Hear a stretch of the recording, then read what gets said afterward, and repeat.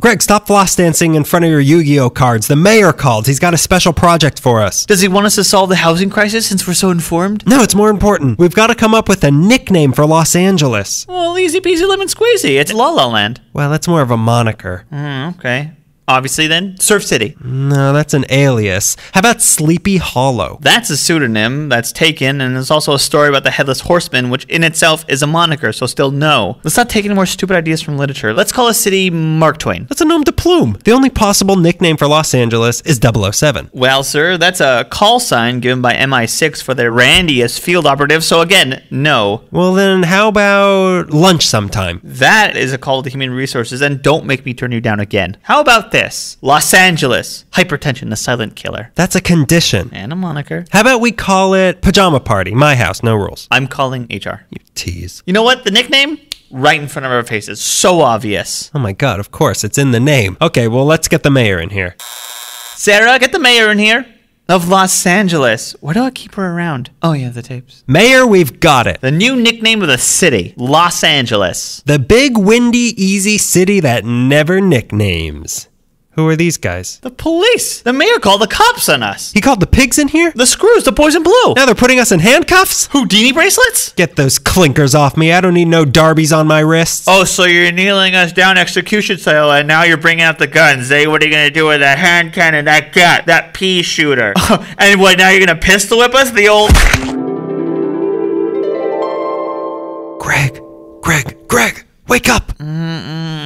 They're digging our graves. How close to death did you get? Pretty close. Then you must have seen what I saw. A lake of flames? No. Before they realized who we were. It was a city filled with winged religious creatures. You mean those floss dancing cherubs? No, the other ones. They were angels. It was a city full of them. I think I have the perfect nickname for Los Angeles. Duh. And it only took a near-death experience at the hands of the mayor of the city. Mayor, we're still alive, and I think we may have what you're looking for. The new nickname of Los Angeles. Beantown. That's a moniker.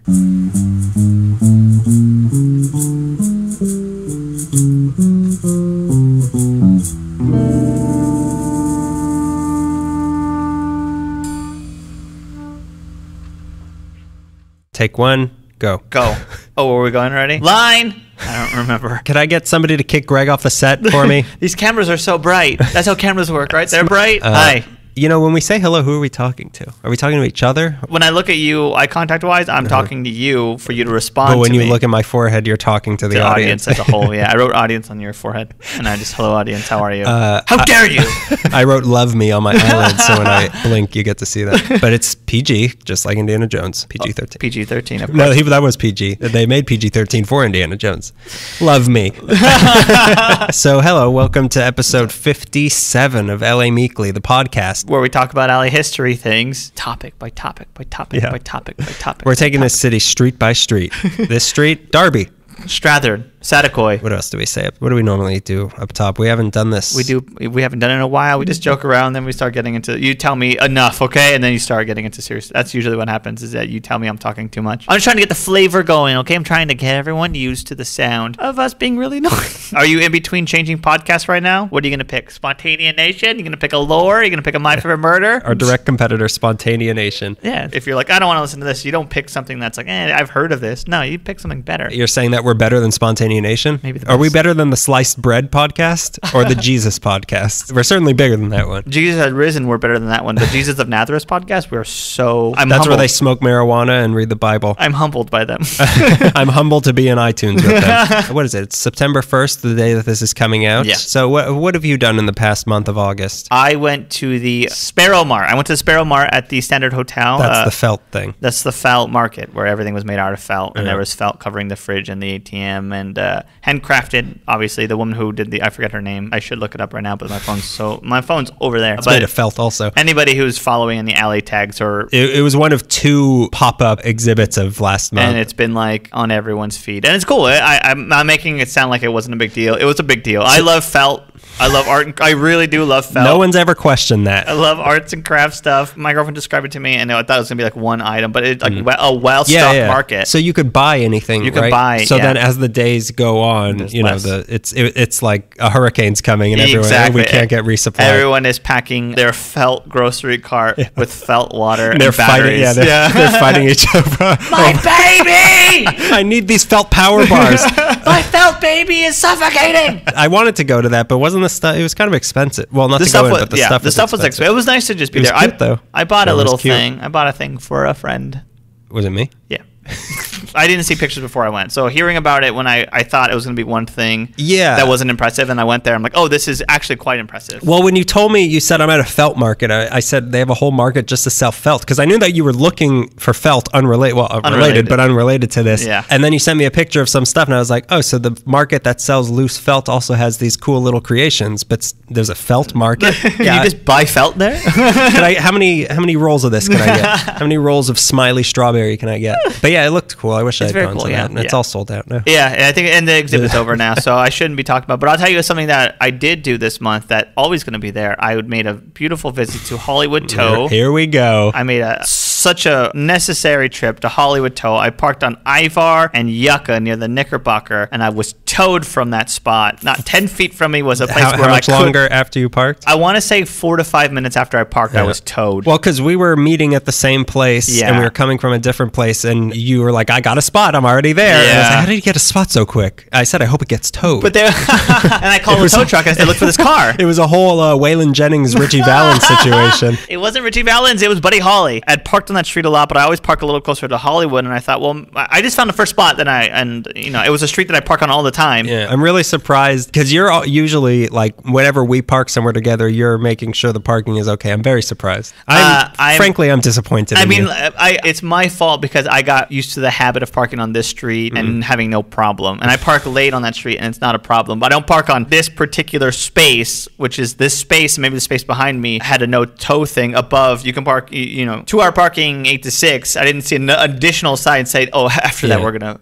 tow you. A lot of those signs in Hollywood are like, it's almost like turning the page in a book. It's like no parking 6 to 8. Also no parking 8 to 6. If you look at the one after it. It helps when they're on the same sheet, on the same square. Yeah, it does. But obviously they don't want to help you with that. That's why I don't get towed in Hollywood, because I don't want them to make money morning. If you're trying to find parking in Hollywood, don't park on Yucca and Ivar, okay? And don't give them the money. An official LA Meekly boycott of Yucca and Ivar. I want Hollywood Tow to be burned to the ground. Call to action. But through bankruptcy. Nothing. Financially burned to the ground. No flames or no one getting hurt. So hey, send us your stories of getting towed in Los Angeles. Was it as romantic as Greg's was? At the tow place, they had pictures when you're in the waiting area. Famous people getting towed. They had Clark Gable getting towed. They had pictures of like Hollywood landmarks, and I thought nobody wants this. They're trying to make it into a tourist destination. Exactly. What are you trying to make it appealing? No one is here that wants to be here. We have 8 of Ashton Kutcher's cars if you want to come look. You could sit in it for $1,000. You could sit in Ashton Kutcher's car. It's cheaper for him to just buy a new one. Well, my thing, I went to the Garvey Ranch Park Observatory in Monterey Park as part of the Los Angeles Astronomical Society. Every Wednesday night in Monterey Park at this observatory, they meet. I went there because they had come to where I work a few years ago, and my dog broke my telescope, as I told my professor so many times. So many times. And it's been broken for like 4 years. And when they came in to where I work like 3 years ago, I was like, hey, my telescope is broken. Can you fix it? And they said, they gave me a wedgie. They stuffed me in the locker. And I said, they were not those sorts of dorks. You're looking for repairman dorks. And they said, yeah, just bring it in and we can do it for free. In my mind, they said free. And then, so 3 years later, I finally go there and I was like, hey, do you remember me? They said no. And then 3 years ago, you said you'd do this for free. I swear, it's in writing. I wrote it down. They didn't quite fix it there, but they said just flip this over, buy this, and screw this in, and it works. It works. I have a working telescope. You can now see Nibiru or whatever planet crazy people think. Yeah, Nibiru. Other than giving me free repairs, it's an observatory. So they had, you go up in the observatory and you look in the telescope, and it's all these old, retired JPL nerds just bickering with each other, and they're like, no, you can't find Mars by going up to Venus, and they're like debating, like, I know how to star hop, I can navigate to this on my own. But your people, don't mock them. These are your people. This is your clan. It comes out of a place of love and fear. Well, you know, they showed us the moon, they showed us Saturn, they showed us. It's a really nice. They showed us Jupiter. Did they threaten to show us Uranus? Show us Uranus. Speaking of Uranus, also send you to the moon. One of these days, Daniel. Bang Zoom, I'm going to show you my anus.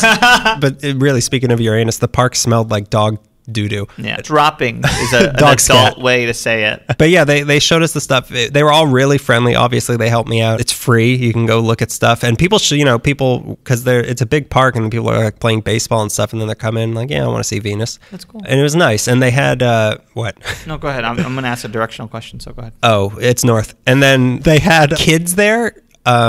And people were protesting, and I'm like, how much is a kid? You can bring your kid there, and basically you can make your own telescope with them, and that involves like, you get this, they all have these like circular discs of, I don't know, some sort of plastic. To make a telescope, you have to polish these against this stone for 40 hours. Mm-hmm. So it's just like all these kids rubbing these pieces of like round plastic against these polishing stones. That's pretty cool. It was bizarre, but yeah, it's a cult. It's a cult of Star worshippers. I tried snapping them out of it. They tried to bite my fingers. They threw snakes in my mailbox. Yeah. You told me that you were going, and I called you nerd. And you went, and I called you nerd. And then you told me how fun it was. And I thought, I want to be. I want that life. Because they're the people that also do the star parties. Sorry. I keep thinking it's a telescope, and I'm pointing my finger everywhere. That's my star gun. They're the ones that do the star party. Now I'm pointing from above down at you. They're the ones that do the star parties at Griffith Observatory. I went to one of those. Yeah, I know. I can't remember if I went recently or not. You did. You went when Mars was really close. Oh, that's when I went. Yeah. Mars parking ahead.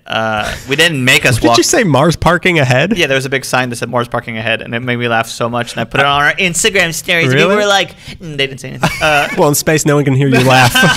And yeah, we had to walk up from the Greek, and it was a long walk. I brought wine, and I drank most of the wine, and then I had to walk down. Yeah, those things are fun. Yeah, I've always wanted to go to one, but space? Exactly that. I've always wanted to go to one, a planet, but it always just seemed like a hassle to get up there. I have a telescope now. I have every night's a star party at my house. I could check the parking at Griffith Observatory with my telescope.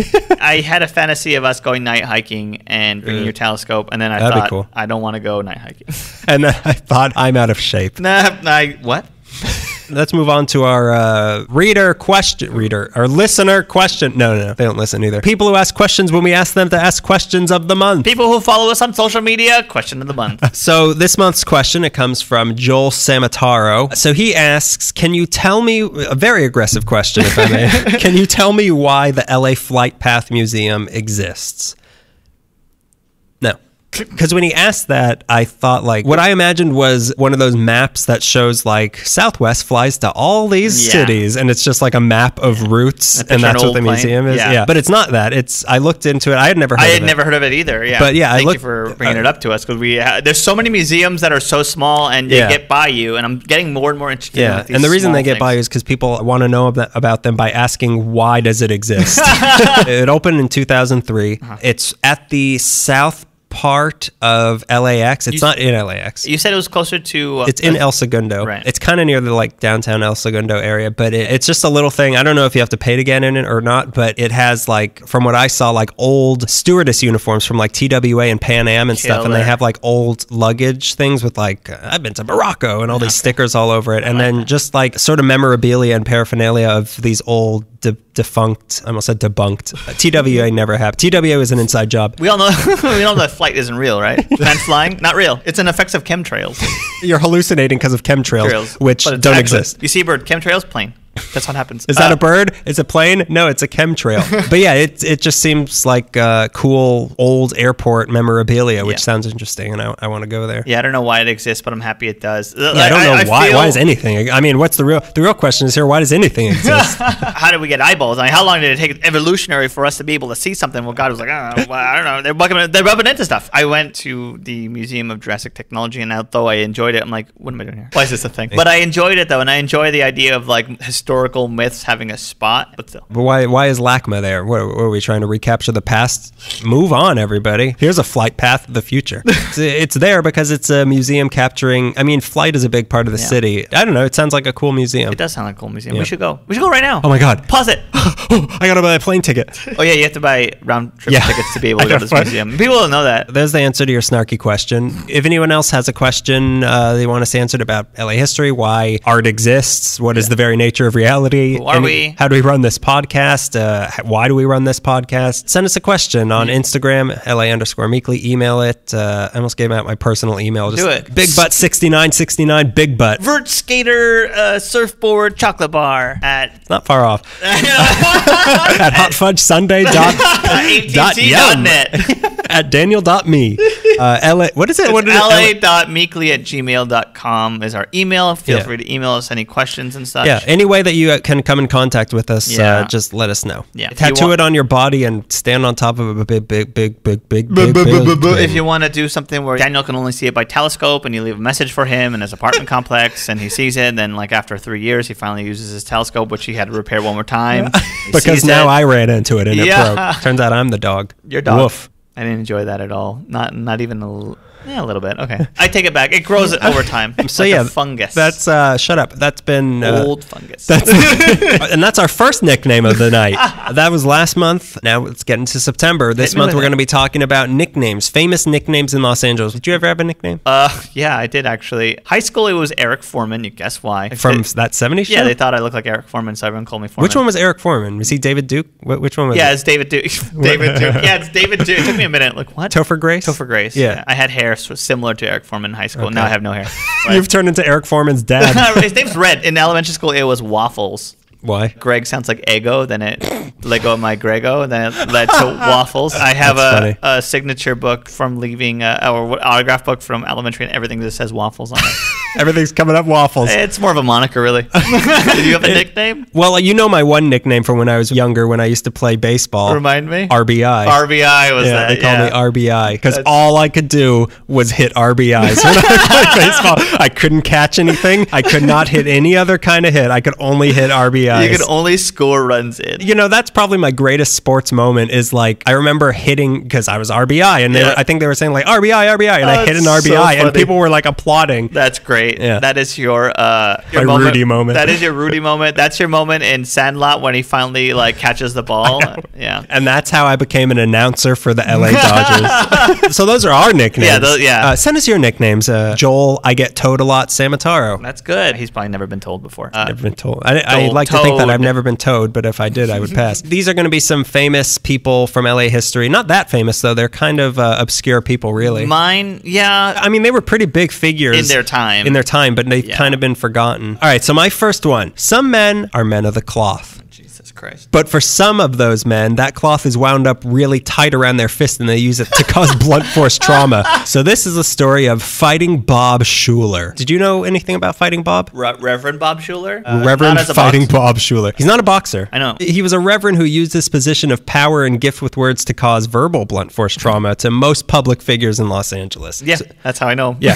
So he was born Robert Pierce Shuler, August 4th, 1880 in Comers Rock, Virginia. Which one's the state? Which one's the description of the state? The Rock was just it's how you knew you were there. Dwayne Johnson, Virginia? Comers the Rock, Virginia. From what I read, Comers Rock sounds like everything you expect a place like Comers Rock, Virginia to be like. It's a perfect place to leave? Yeah. It was just white, poor, and Protestant. That's what their city flag said. That was my nickname in high school. That was my bio. That was my Twitter bio. So his dad was a Methodist minister and his mom was named Rosa Elvira. That was what she was best known for. You're best known for having those two names. Name. Some people know me by my name. You might know me from my name. Here's a good name for you. His uncle's name was Pow Delp. Spell it. First name P-O-W. Like a prisoner of war. Maybe that was his nickname. His last name was D-E-L-P. Powdelp. Powdelp. It sounds like if you get hit twice by Batman. I know, he was written by Bob Kane. This insulated religious upbringing made him grow up believing deeply in manifest destiny and that God created America for himself to be enjoyed by white Europeans. Yeah, it's all fun and games until we find out what Powdelp believed in. It's all fun and games until they're looking up real estate in L.A. You're like, Jesus, I want to bring that stuff over here. By the way, Powdelp is in episode 9. time. This led him to attend the Emory and Henry College in Virginia, and then he got ordained at age 23 when he started preaching around Virginia, Kentucky, Tennessee, and Texas, until 1920 when he decided to move his wife and 6 kids to Los Angeles. No room. Sorry, occupied. What year was that? Sorry. 1920. So he saw Los Angeles as, he described it as the only city in the nation in which white American Christian idealism still predominates. Okay. Which leads me to believe he had no idea what Hollywood was at the time. He must have only stayed in Los Feliz, like what most people do when they come to LA. No culture, and they just stay on like Franklin. Well, he loved going to the UCB. We knew that because he liked white Protestants. So he came to LA and took the job as the Reverend at the Trinity Methodist Church that used to be at 1201 South Flower Street, like a couple blocks away from Staples Center. And it's the parking lot of Hooters or something now. So the church had been around as it was destined. Yeah, let's do the sign of the cross. When you go across, boy, do you have to go across. The only sign of the cross that takes 2 hands. So the church had been around since 1870, but they were deeply in debt in 1920, and they were losing their congregation. So Shuler had developed a reputation as being one of those fire and brimstone type preachers. Yeah. So he would scream and shout and spit, and everyone loved it. Yeah. So it was a popular style of preaching before rock bands started. Yeah, this was all you had. He was so cool. Leather jacket. His white collar was so tight you could almost see his Adam's apple. It was really popular, so the church wanted to boost their ticket sales, and it worked because, like, the people will come to see this. So his congregation, they hired him, the congregation started to grow and grow and grow. But he wasn't just there to draw a crowd. He was here to protect the white Christian Eden that was Los Angeles at the time, according to him. So he called himself one of God's watchmen on the walls of the city. So he took it upon himself there used to be walls around Los Angeles also. He took it upon himself to use his influence over his growing congregation to call out everything and everyone he thought was wrong in the city. This is what you know him for. This included, but was not limited to, jazz, Catholics, the Knights of Columbus, because they were Catholics, and they eventually sued him for libel, but he won. What he called the Jew-owned industry of Hollywood. Come on. That's their bio. The Los Angeles Public Library he hated. Wow, really? What, socialism? They offered socialism, and they offered books with liberal ideas. I want this man's head on a stick. Go ahead. It would still draw a crowd if it was on that stick. The river sticks. So the YMCA he hated because they had Saturday night dances that occasionally went past midnight into Sunday, which was the Sabbath, so you can't be dancing on the Sabbath. He also hated Amy Semple McPherson, who he probably hated her most of all. I remember when I did her story, that was a name that kept coming up. And I'm like, who is this? Who's this man? Who's this rock and roller? Who's this fiery young reverend? Who's the white little Richard? So he called Amy Semple McPherson a hypnotist and said that she was he said that she was duping good people and was too wild and sensual, and what she was doing. So was he. He wasn't sensual. So no, okay, but neither was she. That's what I meant to say. She wasn't. I don't know, because she was a woman. Anything a woman does was sensual to him. She had short hair. Okay, go ahead. Stop, please. Slow down, Greg. He said that what she was doing was just as bad as bootlegging. I'm not going to argue with that. Which is good, because bootlegging is not that bad. So in moving away from her, in 1927, there was a show. She's making me too sensual. In 1927, there was a show going on at the Follies Theater called the Hot Mama Review. Oh, hell yeah. So, of course, he went to check it out, and then immediately he told the police chief what was going on, who then raided the theater and shut down the show. What year was it? 1927. I think I know the police chief. Go ahead. I might know the guy responsible for this. So, the 27 hot mamas that were in this show were brought to court for indecent exposure, but they were let off free, and they made a movie about this called 12 Horny Men. It's 12 vignettes. Courtroom After Dark was the alternate title. Bob Shuler had a magazine that he humbly titled Bob Shuler's Magazine. And if you couldn't already guess the sort of stuff that is in this magazine, the only issue I could find online, the front page of it said... Jews. Yeah, he had what I guess you could call a poem titled, Is It Booze? And it went like this. Read it in Bob Shuler's voice. What is the issue? Is it booze? With 10 million Americans out of work, is it booze? With 100,000 little homeowners in California losing their homes, is it booze? With one public official making a private fortune of $500 million in 8 years, while the middle-class American is plunged into bankruptcy, is it booze? With the cost of government mounting 300% in 10 years, is it booze? Indeed, what is this issue? Is it booze? That was the front page, just on white. That's so funny. Of course, white. Yeah. Why would it be any other color? White on white. If you're white enough, you can read this. But yeah, just ridiculous stuff. That's adorable. But there was also, I digitally flipped through it, scroll, I guess you would call it. There was an ad in the middle of that article to buy baby alligators. They were $1 each or $2.50 for 3. I have a question. Yeah. Baby alligators. Is it booze? People are buying alligators and they're turning up crocodiles. Is it booze? Is it booze? Is it juice? But he wasn't just against booze, Jews, and hot mamas, which is... Your review. So I'm bringing that to the Follies Theater this December, just in time for Hanukkah. Booze, Jews, and hot mamas. The Daniel Zaffron story. It's really mothers, though. They have a fever. So most importantly, aside from that sort of stuff, he was railing against social and political issues. You know, we can't offend this guy, but he was a leader in the local progressive movement, which sounds good, but was really a mixed bag. Yeah. He was furious when a mob of KKK guys killed 2 black men, but at the same time, he openly supported the KKK. Yeah, I'm sure that was like, we're supposed to send him to trial. I'm sure I know. Something like Let him get convicted first, and then we we'll can lynch him. Yeah, there's ways to do this, but bureaucracy to this. Yeah, we need the judge to get paid. We need everyone else to get. We need the police to get paid. Well, he did not like the police. he hated most city officials. He called them criminals who spoil paradise. In 1923, he heard rumors that LAPD chief Louis Oakes was a playboy and a drunk, so he followed him one night and saw him living up to that reputation, and then preached against him so hard to his followers that Oakes was soon fired and denied pension. So it wasn't just allegations he was flinging at people. He was actually making a difference in the city, and like I said, some of that was actually good stuff, like getting rid of corrupt cops and things like that. He got rid of a lot of LAPD corruption, actually. He got a lot of the LAPD protected brothels and gambling dens shut down. He was very outspoken against the very corrupt Mayor George Cryer, who also sued him for libel. Shuler was head of the ministerial union in LA, so he would often lead groups of ministers and reporters directly to the offices of the mayor and other people in City Hall unannounced, and he would call them out for their corruption in front of everybody. Jeez. The biggest leap he made, though, was in 1927 when he raised $25,000 to start his own radio station, KGEF, which stood for Keeping God Ever First. You could have titled that better, but then again, you could have just called it... KKKF. Yeah. Bob Shuler Magazine was a great title. Why stray from that? K-Bob. K-Bob. So now this meant he could not just reach whoever could fit into his church, but also whoever had a radio within however many miles of Los Angeles. Alex Jones fans. Wait till you hear the similarities here. Okay. The station had religious conversations and hymns and all that sort of thing, but the big show was Bob's sermons. They were fiery and like he was known for, and they were riddled with accusations and lies and Hollywood gossip. So he would just pounce on any rumor he heard and call these people out and attack them to no end. He accused the city health department of forcing women to get medical examinations only from men. He accused the president of USC of teaching evolution, or as he called it, monkey business. Oh, that is the best title for anti-evolution. I know. I was looking up, like, is that really which came first? Yeah. It was actually a bunch of monkeys tried to open up a bank. It was the original thing. It was all these monkeys, they were jumping on a bed and he was against them. One of them fell down, broke his head. I can support this. Is this the liberal America you want? Is this the American Catholics want? And we evolved from that. As his kids are jumping on his bed. In 1929, during the rape trial of Alexander Pantages, which we talked about a while ago, he started saying on his show that Pantages was bribing the jurors, which helped influence the guilty verdict against him. But after the trial, the Bar Association went after Shuler, and he got sentenced to 30 days in jail for contempt of court, and he couldn't have been happier about that because now he was a martyr. Yeah. He loved it. Once you get kicked off of YouTube, you become a martyr. Wait till you hear. Are you going to lead to Alex Jones? Because I don't want to hear about it. Well, this man, he grew up to be... This is the Pinocchio version of him, but when he becomes a real boy, comes Alex Jones. I want to be a real Catholic.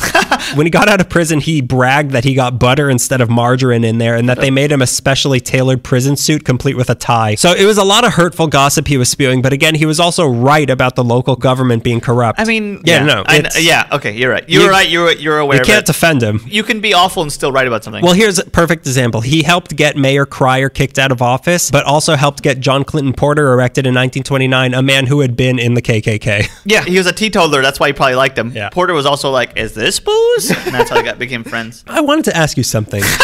Is this booze? Someone who's going to come up later in the show, he helped get Two Gun Davis fired. He was so popular, he managed to grow his congregation to 6,000 people, making it the biggest in Southern California at the time. And he was also a great promoter of things. He had gimmicks, like one Mother's Day, he promised a gift to the mom who brought the most children to church. And the winner who brought her 7 sons was a Mrs. Hahn, mother of Kenneth Hahn. Really? Yeah, so he was there. Yeah, descendant of Shuler. But his real power was in this radio show. At his height, he had 600,000 listeners, which made him one of the country's first big radio ministers. They said that his word could influence the vote of 60,000 people in any given election, which he proved in the 1928 presidential election when he turned a large part of the city against Al Smith because he said he was a Catholic and he part of the Pope's plan to murder Protestants in their sleep, so they decided not to vote for him. I mean, it was true. Catholics. That's what we do. We all have a knife for it. We keep it in our reliquary. You think this is one of an apostle's bones. It's actually my knife that I'm going to murder a Protestant with. Al Smith Goldsmith ended up losing that election to Herbert Hoover, who shortly after started the Great Depression. So They started it. I got an throw idea. the switch. I've got this crazy idea, guys. Tents as far as you can see. Dust. Everywhere. I'll vote for that, as long as I don't get killed in my sleep by the Pope. A businessman standing on the 53rd floor of a building. Think of the views. But is this views? It is weird to think how a guy spewing this hateful, mostly wrong stuff on the radio can influence an election and change things for the worse. So the LA... Glad that's over. We were so naive back then. God, we're so foolish. So the LA Times feared him, and he said that he held all records for attacks upon everybody, everything. The newspapers covered him endlessly. The amount of coverage he got in the papers was rivaled only by Amy McPherson and Caralambo. Caralambo. Ooh, hello. Hello. I'd like to see those two in a headline. Here's a headline. Yummy. The newspapers are the ones who gave him his nickname Fighting Bob. Yeah. So the attention, again, that the media gave him is what enabled him and gave him his power, and the public loved him, racist and all, because he was a straight talker, which sounds so familiar. So like it or not, Shuler was a leader in fighting for a non-corrupt LA government, and there was no stopping all the racism that came along with that because he already had the power. But all good witch hunts must come to an end, and they usually end the same way, by calling a wrong person a witch. So eventually he accused his partner in not crime, Reverend Gustav Brigleb. Love that white name. He accused him of taking donations from the notorious Charles Crawford. The wolf? The gray wolf? Yep. So something that Shuler said he would sooner baptize a skunk than take donations from him, which he did live on air. Are skunks not baptized? Are we not Catholic? We are many things. We are trash eaters, but are we Catholic? Is the Pope skunk or whatever that saying is? Pretty soon after these accusations... one more time, not to interrupt, but what was the last guy's name? Gustav? Brigleb. Not long after this, he had made one too many powerful enemies, and the tide started to turn against him. And in November 1931, he had his broadcasting license revoked by the Federal Radio Commission, who said he was not operating in the public's interest. So this was a very controversial move, and the ACLU even fought this decision in the Supreme Court, but he was not given his license back. But this and what Amy McPherson was doing sparked the government to keep a closer eye on the ideas that were being disseminated over the radio. But this just prompted Fighting Bob into wanting something bigger than just running a church. I want to own the airwaves. I want to be a radio. He wanted to become president of the United States. Oh my God. So in 1932, he ran for the U.S. Senate as a prohibitionist, and thank God he lost, but he still got 564,000 votes. Supposedly, he was so upset with L.A. when he lost that he put a curse on the city, who some say caused the Long Beach earthquake the next year. I can't prove him wrong. I can't say, no, that wasn't the curse. Was it booze? This derailed him pretty badly, and it wasn't until 1942 that he tried again, but on a smaller scale, running for the 12th Congressional District on a campaign that accused everyone in Washington of being drunk, but he lost yet again, and with that... What of it? Yeah, so what? So what? Burp. He lost the last of his popularity. In 1953, he retired and put his son Bob Jr. in charge, Pacifist Bob, as they called him. So he put him in charge of the church, which eventually got torn down in 1982. Fighting Bob Shuler died September 11th, 1965. Conspiracy! In Carmel Valley. Was it an inside booze? So he died in Carmel Valley. He's buried in Rose Hills Memorial Park in Whittier, but his legacy should best be remembered as always vote in every election. Good lesson. Yeah. Fighting Bob Shuler. It's so weird. You know, in The House of the Seven Gables, which I just finished after 6 months of reading How do you feel about Nathaniel Hawthorne before you continue? Old. One of the ideas of the book is like people can be so optimistic about the future and like things are going to change and get better, but what they don't realize is like everyone always thought that and nothing's ever changed, nothing's ever gotten better, and like I keep reading all these stories of like, oh my God, we're just repeating the same storyline over and over. I really hate quoting this all the time because it's so hack now, but I keep thinking time is a flat circle. Time is absolutely a flat circle. I hate repeating this because it's so hack now, but not the mama. That's also True Detective, right? Well, let's have our next story. Greg. The title of this is Flat-Nosed Fast Feet. They also said that about me when I was playing baseball. It's 1950 in Jewish Harlem, and at the age of 11 years old... Which Jewish Harlem? Boyle Heights? No, actually in New York. Jewish Harlem? That's what I said. I kept reading that over and over in different newspapers, Jewish Harlem. Okay. I assumed it was a different part of Harlem. I don't know. Maybe they're referring to the Lower East Side as Jewish Harlem. I was going to ask you, but you mocked me. So it's 1915. It's Jewish Harlem. It really is, but I'm not allowed to say New York City. It's all of New York. Jewish Harlem. Is this booze? At the age of 11 years old. Is this booze? No, it's Manischewitz.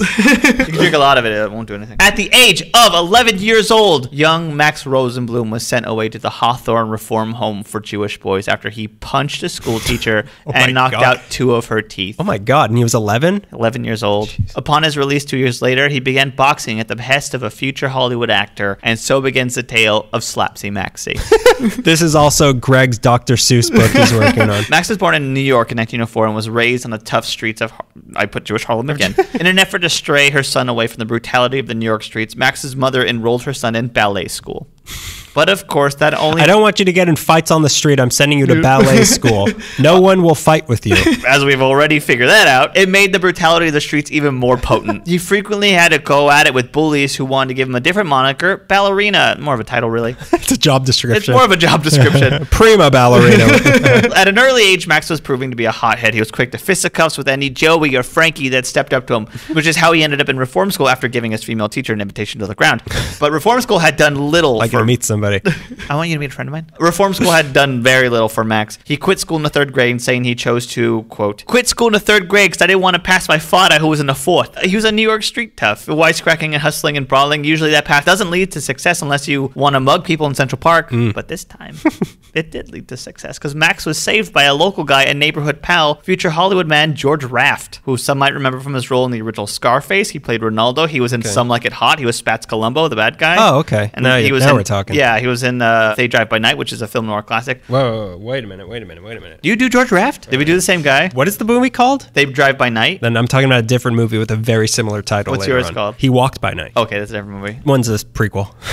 It's only one. Then he got money, and then he drove by night. He met some friends, and they drove, so they drove by night. Raft suggested to Rosenblum that he switch from ballerina to boxer. He loved this idea. And guess what? It took. I've read this phrase several times. This is the original Cinderella Man. This is Rocky. I've read this phrase several times in different articles, so it must be true. Rosenblum was released into the custody of George Raft. Another article from 1934 says at the age of 30, so much older, says that Raft purchased half interest in Max's contract, paying $10,000 for Max. So Raft, who was, according to the same article, was the best informed man in Hollywood and boxing. I'm bearing the lead a little bit, but what I'm trying to say is George Raft's involvement in Max isn't a flash of interest. It's not just like a thing. Yeah, I met a kid once. He's like his mentor. It's his mentor, and he sticks by him through the years and stuff. Max was known in his coming up years for being a really eccentric fighter. He had a really eccentric defensive boxing style, which utilized his ability to dance gracefully. He was very loose on the mat. This came from dancing and prancing to avoid blows. He also returned blows, but not with a fist, but with open hands. In 1923, Damone, like Bruce Lee. Yeah, like Bruce Lee, like with a palm. That's what I've read, so I didn't see footage of it or anything, but it said open hands. With open arms, he would fight. Come here. In 1923, Damone Runyon, a sports writer, dubbed Rosenblum as Slapsy Maxie because he would do this. Oh, okay. Yeah. That makes sense. I imagine from the appearance of slapping opponents, yeah. His biggest boxing... Is that allowed? Not anymore, I'm pretty sure. He was the first MMA fighter. Yeah, they don't want to say that. The liberal media doesn't want to say that. The Protestant media doesn't want you to know. Doesn't want you to know that he's Catholic media. His biggest boxing achievement comes in June of 1930 at the age of 25. Slapsy Maxie won the American version of a lightweight title from Jamie Slattery after 15 rounds. And in 1932, he won the... Slappery he turned him into. In 1932, he won the world title with another 15-round decision. He is still regarded by some outliers as one of the best lightweight boxers in history.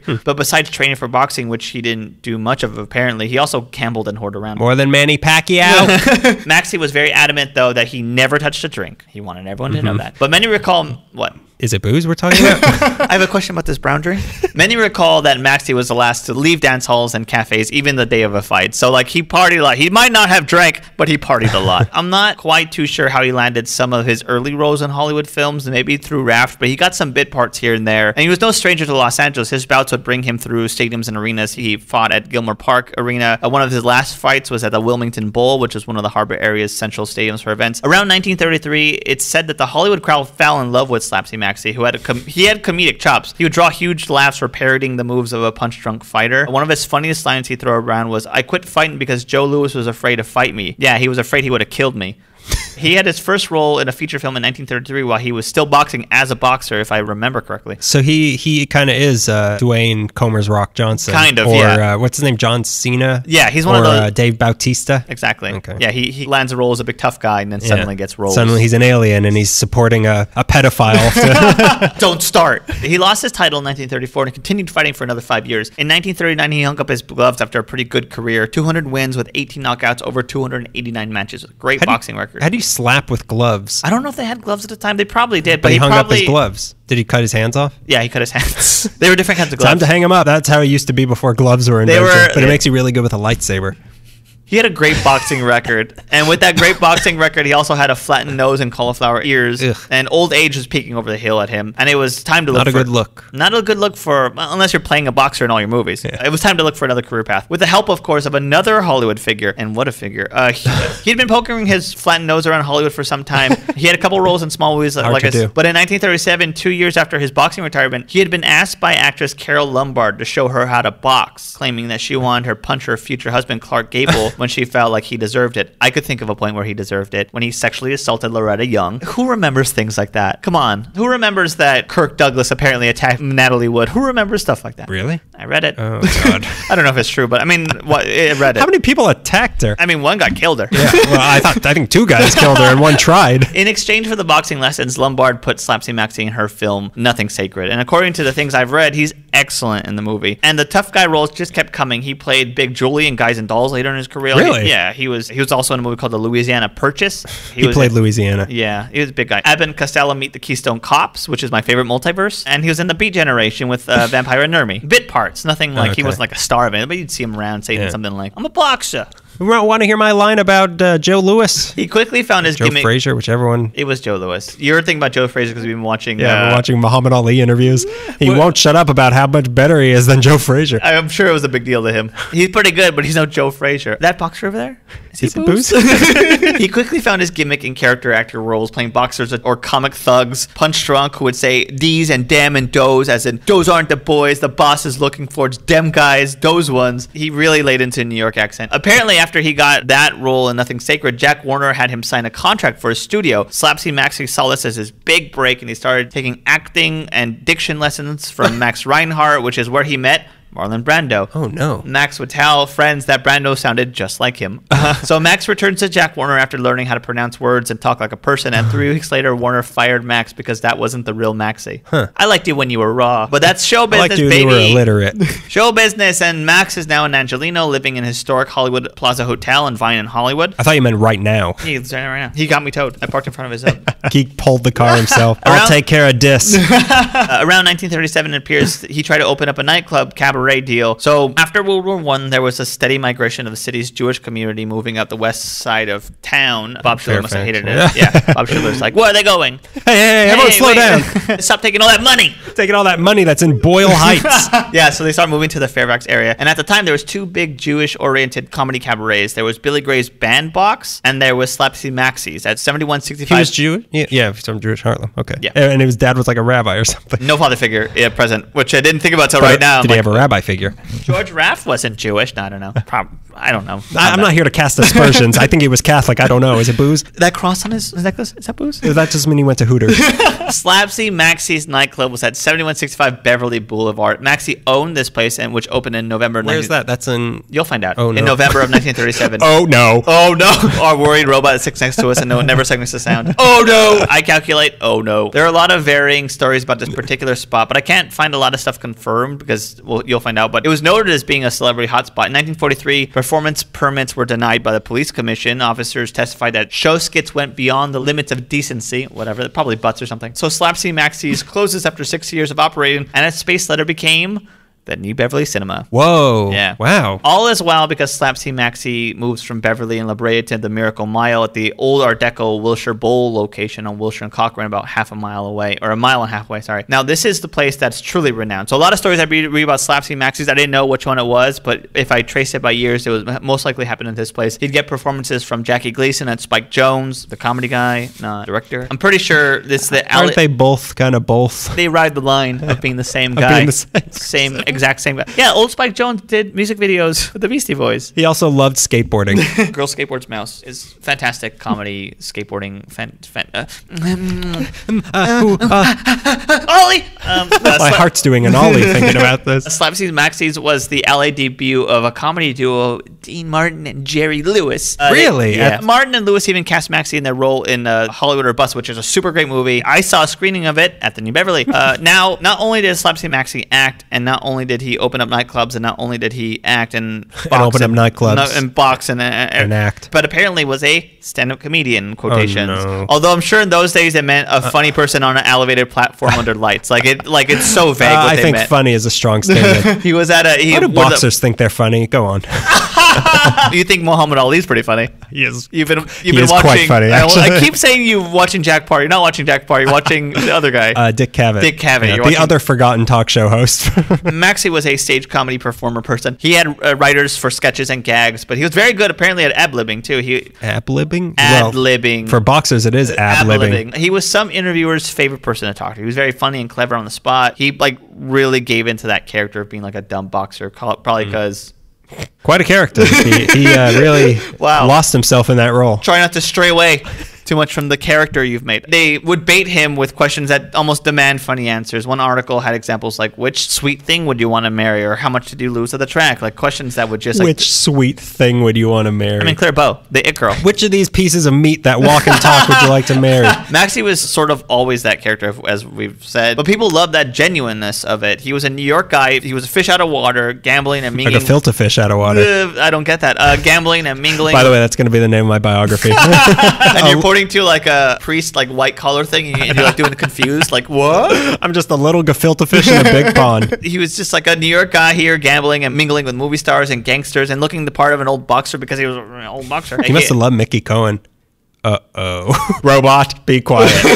Stop that. He had a comedy performance routine for a while with another actor boxer, Max Baer, and the two of them apparently would perform at the Florentine Gardens. Why do I know the name Max Baer? Well, I'll tell you, every time my dad brings up Max Baer, he mentions his famous son. Max Baer was a famous boxer of his time. You might have heard of Max Baer before. Max Baer's son was Jethro in the Beverly Hillbillies, Max Baer Jr. Oh my God, that's weird. Every time my dad goes into an old boxing story, and he'll like lean in like, that's Jethro's dad. That's Jethro's paw.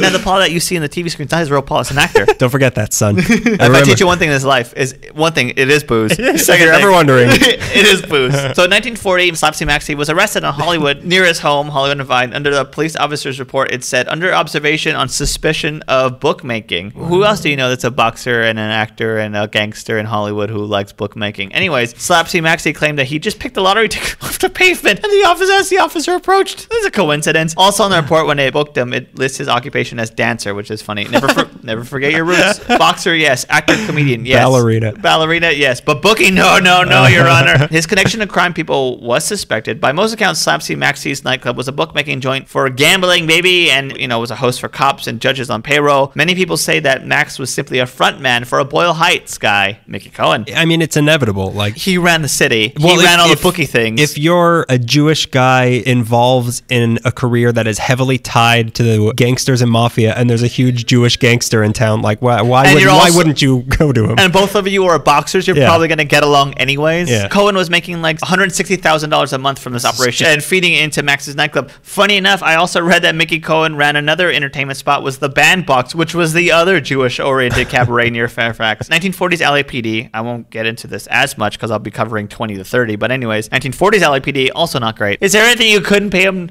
to do or not to do? I love double negatives. Anyways, you couldn't pay to not or do. Make it any clearer. Anyways, the nightclub closes in 1950. It was replicated in Gangster Squad, which I don't know if I've mentioned on this podcast how much I hated. I'm sure you have. Maxie continued getting small roles throughout the era of TV and movies. He had a small part in Rod Serling's Requiem for a Heavyweight from Playhouse 90. Sometime in the 1940s, he started a softball league at Gilmore Field. The team was called the Rosenbluth Ragamuffs, and at first base was Jerry Lewis. Oh my God. I read that an offshoot of this league continues to play Sunday mornings at West Hollywood Park. But after the nightclub closed and roles dried up, it wasn't very pretty for him. He got a bit role on TV playing an assistant named Clyde on the Joe Palooka show. In 1961, this is where I get sad, Max set up a fake mugging to get his name in the papers again. He reported that a man tried to kill him by firing a shotgun through his door, then disappeared. And apparently in 1968, while leaving his place, he was actually mugged and hit pretty hard on the head with a pipe, which is straight straight out of a cartoon. And he woke up and he thought he was Joe Frazier. He spoke French and stuff. Unlike a cartoon, it took a very long time to recover, and it was kind of all downhill from there. He had a caretaker for a while, but when that cleared up, he became a resident of the Braywood Sanitarium in South Pasadena after, you could only take so many blows to the head. Yeah, it was the final blow. It was the final blow. It sounds like a hospice, also sounds like a sanitarium, where sometimes friends and family would visit, but then not all the time. In 1972, the Boxing Hall of Fame, I put Boxing Hall of Fame, inducted Slapsy. The Boxing Hall of Fame. In 1972, he was inducted into that. And in 1976, actor, comedian, boxer, ballerina, and nightclub owner, died at the age of 71 years old. 289 fights, 98 films, and through all of it would not surrender to being a Californian. Always a New Yorker. Never learned how to drive. Had all his friends and chauffeurs driving between racetracks. And that's what it's like to refuse to sell it to LA. That is exactly what it's like. Never once ate an orange.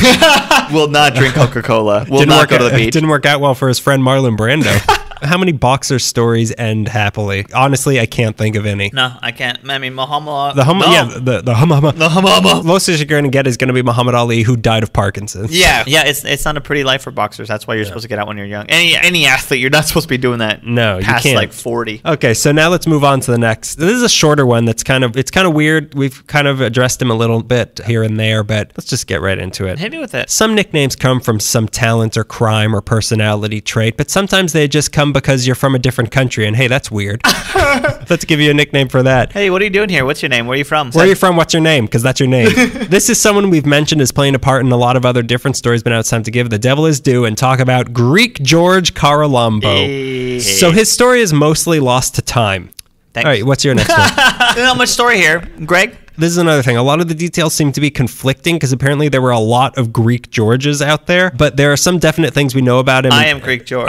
I am Greek George. Sorry to interrupt. Not really, but... Sorry, not sorry. I am Greek George. We know some things, and he was a part of a lot of weird incidents in LA history. So he was born around 1829 in Smyrna, which was Asia Minor, which is now, this is such an old story. It's now a part of Turkey. He was born Yorgos Caralambo. We don't know anything about his early life, but we do know he somehow got involved with camels. And come the late 1850s, the United States decided to start something called the United States Camel Corps. My least favorite punk scene. I go Camel Corps. That's all I do. It's all about sex, humps. Get it? No. Not a lot of drinking.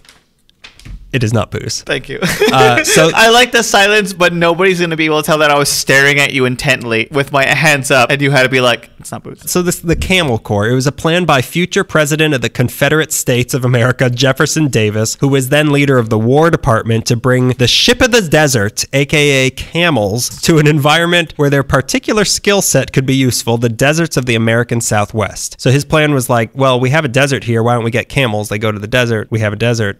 Camels in the desert. Okay. That was the plan. So I feel like they're missing a missing ingredient, which is a desert. There's a desert. We've driven to Arizona. Right. That's a desert. It's a different kind of desert than the camel desert. Yeah, it's not the Sahara desert. Yeah, there's no like windstorm. Well, you'll hear why it didn't work out. Okay, So. sorry. I feel like, yeah, you're right. Yeah, come on. You're being a real Catholic right now. I'm just adding logic to history. Like a Catholic. But they weren't just any camels that they wanted. They wanted dromedaries, which are Arabian camels. That's what Obama used to kill little kids in Iran. A drone strike. A camel drum strike.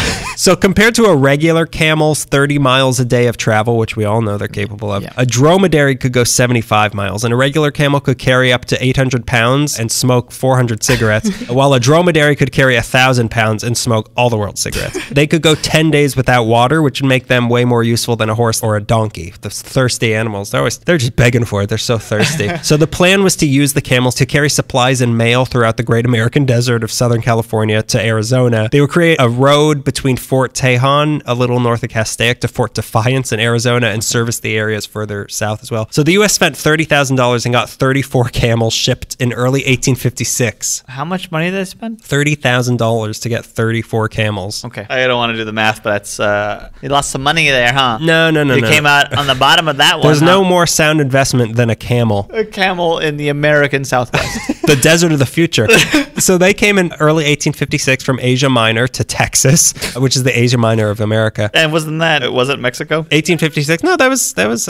Was Texas. You're right. Texas was Texas before California was California. Yeah, it had to be. I mean, further west. We're further west. I don't know. I forgot the Alamo. I don't know. They got them to Texas, and then they rode them over to California. The guy in charge was Lieutenant Edward Fitzgerald Beale, which I feel like is a name we've seen before. The exact dates and where the camels exactly arrived and went is different in literally every source I read, but at a certain point, there were 30 camels regularly going back and forth between Camp Latham in Culver City and the drum barracks in Wilmington. So there are a bunch of camels running hanging out. Yes. Yeah. What are those things, said the people who had ostrich farms and alligator farms? What the hell's that? What the hell's that? What are these weird animals from the Orient coming? So we also know that along with the second shipment of camels that arrived in Texas came our friend Greek George Caralambo. They cut open a hump and he was in there. Hello. Him and a handful of other camel herders, including a guy named Haji Ali, who everyone called High Jolly. They got paid $15 a month to take care of the camels and use them to make connecting roads to places like Fort Yuma and also the Butterfield Overland Mail Route. He did this for 7 years until the Civil War was a brewing and the U.S. abandoned the camel program. So from what I read, either they were auctioned off or they just let them loose in Arizona and supposedly a few into the Hollywood Hills. That explains a lot of stuff. That explains who's been drinking all my water once every month. I keep humping up there. That's why. I get it now. I must be that camel. But from here, the story of Greek George gets ridiculous. And some say it's conflated with the other Greek Georges in the area. Okay. It's kind of, what am I thinking of? A legend? The legend of Greek George? What is it like? The Ballad of Greek George? The Ballad of Greek George is what I'm thinking of. Is it?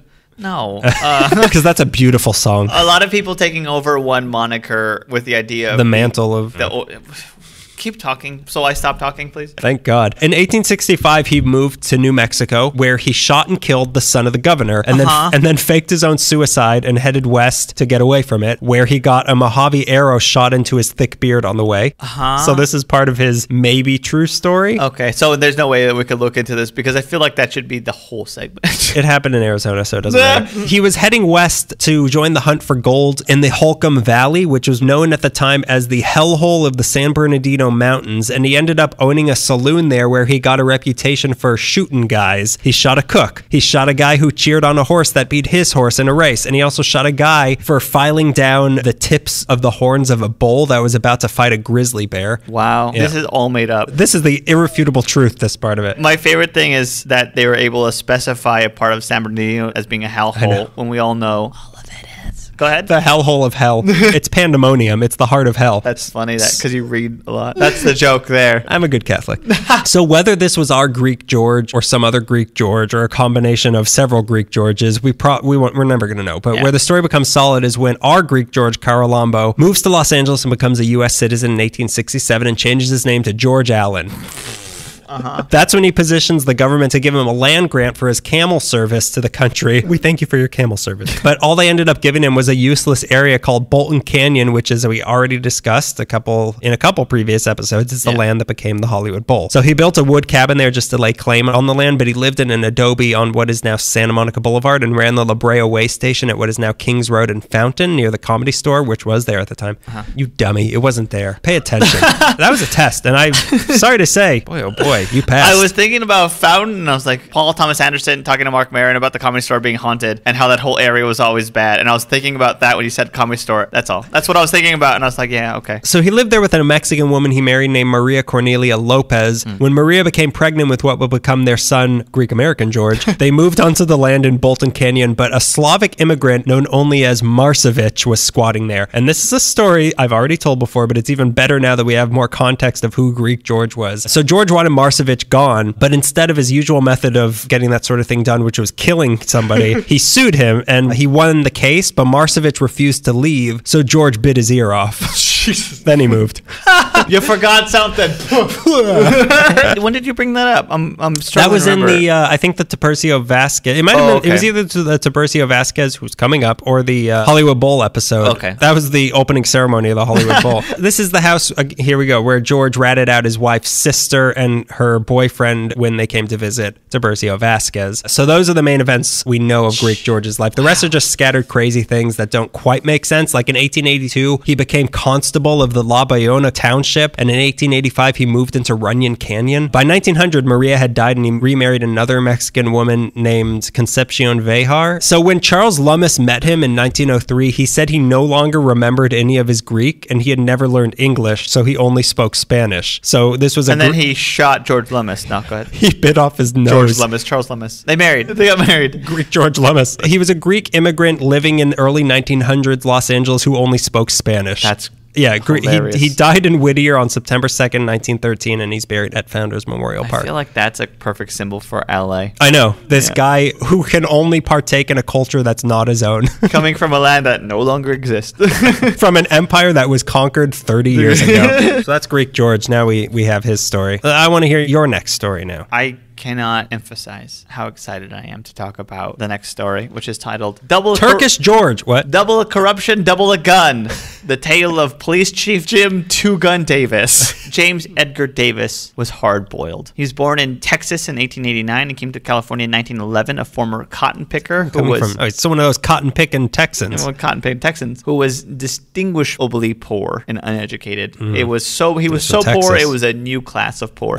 You're so poor. How poor was he? Is it booze? He ran away from home at 16, leaving an inhospitable living situation with the stepdad. He served some time in the army, fighting 2 years in the Philippines as part of... 2-year Davis, they called him. 2 years fighting in the Philippines as part of the field artillery. He was also worked as something called a cow puncher. No idea. He was a... Sometimes they get feisty. A cow doesn't want to give milk. They open the door, and he's just already walking up, pulling up his sleeves. Let me at him! And it just milks itself. He was a delivery man for Wells Fargo. He was a soda bottler, which I cannot imagine him being. He was a like Laverne and Shirley. Like Laverne and Shirley, a streetcar conductor and a locomotive fireman. In 1912, he joins the LAPD, the same year that the police department gets its first automobile ambulance, meaning that now people could die on the way to the hospital.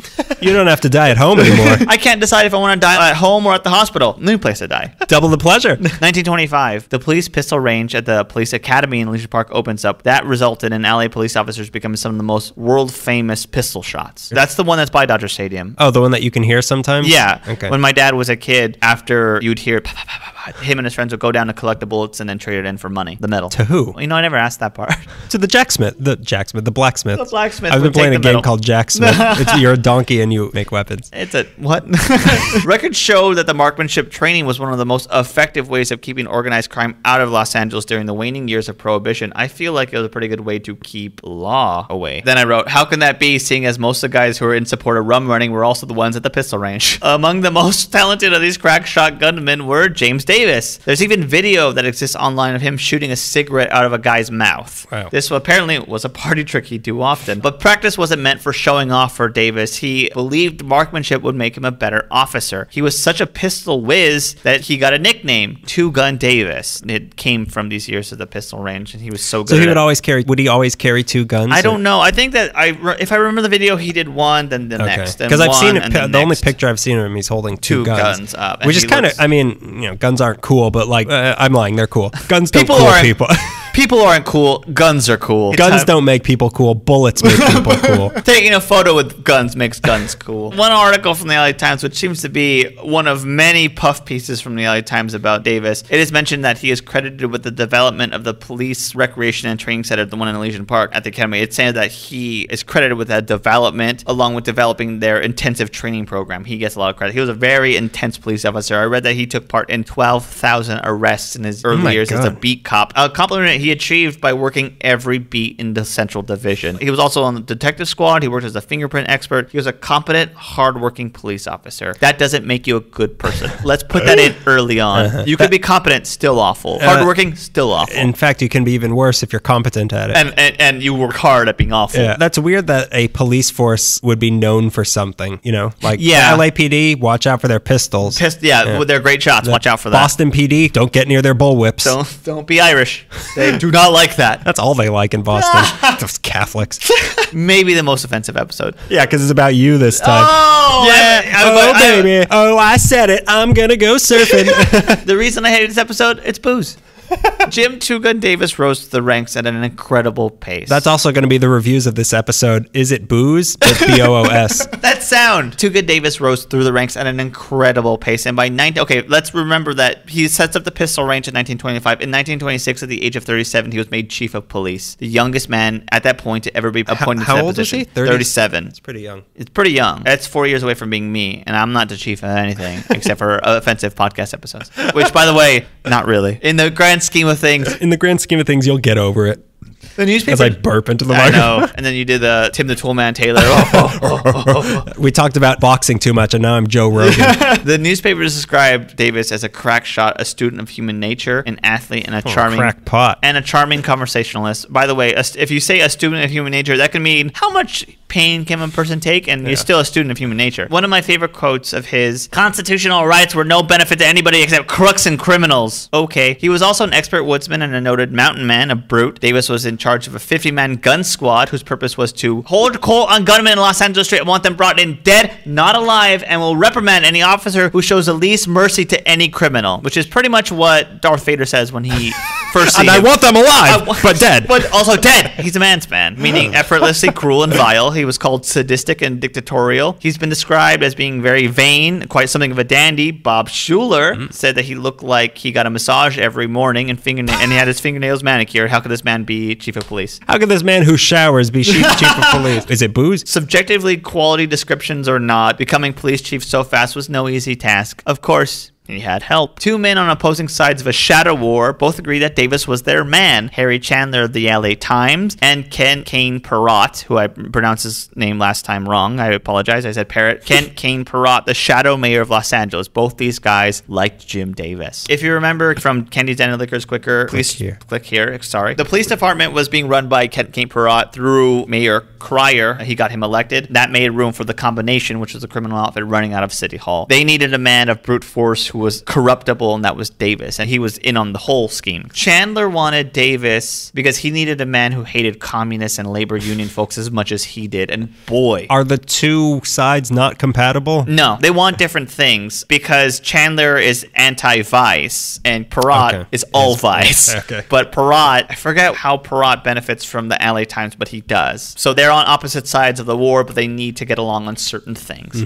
I forget. I read it in LA Noir is a great book. You know what's also a great book for crime, and I never thought of it? History of Police Department goes over this so well. They were there, man. They lived it. They were the criminals. That's why you get all the information about crime. You get the sides of the cops and the criminals because they were the same person. Chandler wanted control of the Red Squad, which took apart labor organizers and radicals. Chandler did his part in never reporting or calling out the cops or calling the cops heroes for this. So that's how he benefited That's why from we Davis. needed Bob Shuler. Okay, so Davis is chief of police. City Hall's corrupt. Everything's corrupt. Chandler's running the LA Times, and it's pretty much always taking the side against, it seems like, the working man, whatever. Okay, so before we go any further, we have to talk about 1928, the Wineville chicken coop murders. Do you know about that? Ooh, it sounds familiar. Have you seen The Changeling? No. Let's go over this. It's truly horrific story. I'm not going to get into it. As someone who loves true crime, I have my limits, and my limits is child murder. So the Moores murders, Dean Corll, and Gordon Northcutt with his chicken coop murders, not my thing. Horrible story. But they're involved with the LAPD. It's Mira Loma, so it's out of county, so we can't talk about it. Gag order. It's out of our jurisdiction. But in 1928, Walter Collins went missing. A little boy from Lincoln Heights. His mother, who had given him money to go to the movies, now he's vanished. Several boys go missing. Spoiler alert, their bones are buried in Mira Loma. There was a huge public push to find Collins, and Davis had the entire force looking for him because at the time, it was a really bad press-wise time for the LAPD. Scandals were starting to come to light, and they just needed to cover them. And if they found this kid that everyone looks for, this would cover it. So they really were pushing to find this kid. You know, they just need that win, and Davis has his right-hand man, Police Captain J.J. Jones, or as I call him, JJJ. He was known for using dynamite. That was his weapon of choice. I got really excited because I thought this was the same Captain Jones that was having the affair with Brenda Allen, but I think it was a different Jones. Dr. Jones.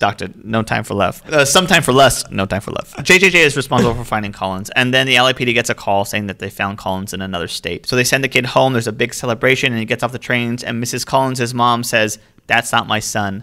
And the LAPD says, We really need a win. Oh my God. Do you think he could be? I mean, do you love children? Couldn't you see him as your son? You know how when a dog dies and you get a new dog and you're like, it's not the dog that I loved, but it's a new dog. This is the story of The Changeling with Angelina Jolie. This is what it's about. Is that the same movie as the older version of the movie, The Changeling? That's not the George C. Scott one, which is about a haunted house. It's pretty good. I thought that's where this was going. You see the bouncing rubber ball? Chicken coop murders. Moiders. They moided them. You know who did get murdered is the cowpunchers. The victims of the cowpuncher. Victims of the wrong side of the cowpunch. You're the puncher of the cow. So Jones bullies her into accepting this stranger child as her son in front of the cameras with the approving nod of Jim Two Gun Davis. This is your son. In front of the cameras? Yeah. So he's like, nah, take him. So Mrs. Collins is not having it, obviously.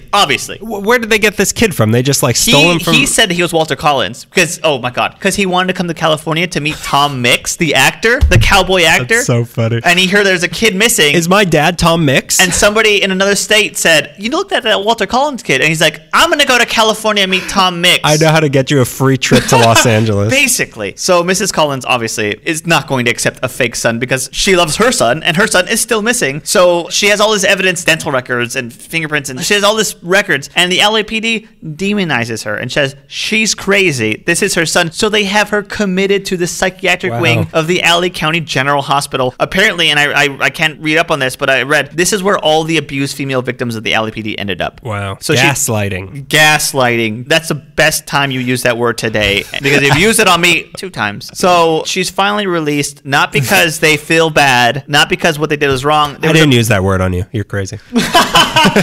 They release her because there's a break in the case. By chance break in the case, some kid says, I almost got in a car with a guy, and the chicken coop murders get caught. LAPD, their attempt to cover it up. It's another boo-boo. Please, Greg, we can say doo-doo, but we can't say boo-boo on this show. Call it an open wound. It's an open wound for the public to pick up. It's so bad. It looks so bad. Captain Jones, of course, gets fired over this. So around the same time, not because of this, but kind of because they're so incompetent. City Hall gang begins to crumble. Not much, but they begin to crack and crumble. The combination starts to fall apart. 1930, criers out. Porter is elected, a reformer teetotaler, a man who couldn't be bought, but also, as we mentioned, member of the KKK. He demotes Porter, bad man, demotes Two Gun Davis to Traffic Bureau on charges of incompetence and neglect after the Collins mess. Hooray. Except after Mayor Porter, the KKK mayor. By the way, partly due to fighting Bob Shuler. All respect where respect is due to members of the KKK. So Mayor KKK, his term is up, and then comes Frank Shaw, one of the worst mayors the city has ever had. Mayor Frank Shaw, most corrupted people ever. He comes and says, you know what? I like the way it was before, and makes Two Gun Davis the chief of police again. Oh, boy. What year is this? 33-ish? Oh, this came up too. 1933. Our old Nazi hunting pal Leon Lewis, if you remember from that episode,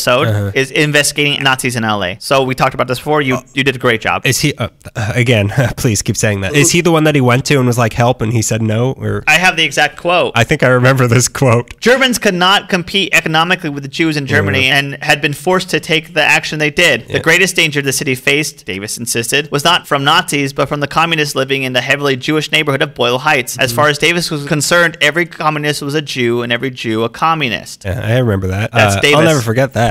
Except for Slapsy Maxie.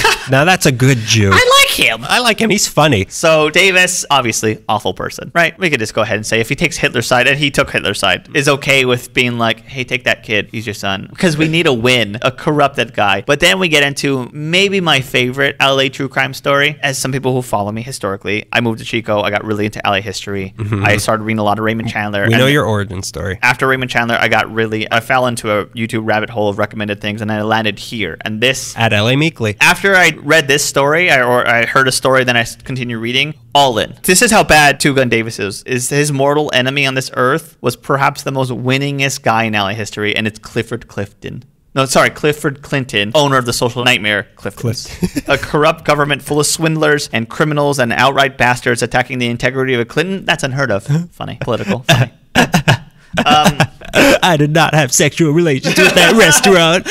Clifford Clinton was a son of a Salvation Army captain who they were dedicated to helping the underprivileged. The Clintons were... Lock him up. They did missionary work in China, and upon their return... So have I. Thank you. And his father opens up a soup kitchen. And kids don't learn from what you tell them, they learn from what you show them. And Clifford was shown how to be kind and how to treat people with dignity. And he grows up, and in 1931, his name's Clifford Clinton. I'm going to call him Clifton.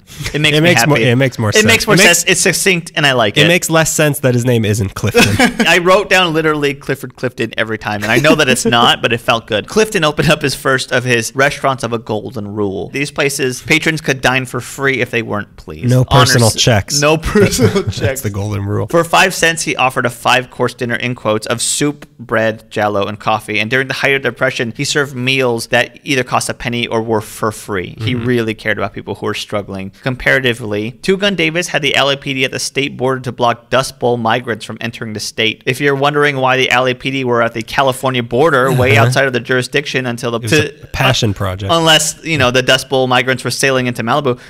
Davis said that about his officers, they didn't need any special approval because any officer has the authority to enforce the state law. Not true. So Davis got county sheriffs at the border to deputize his officers. Some of them didn't do it and sent the officers back home. Their offer to out-of-state people looking for work or shelter in Los Angeles was you could leave California or you could serve a 180-day jail term with hard labor. Davis promised them in prison that all you were entitled to was a Bible, beans, and abuse.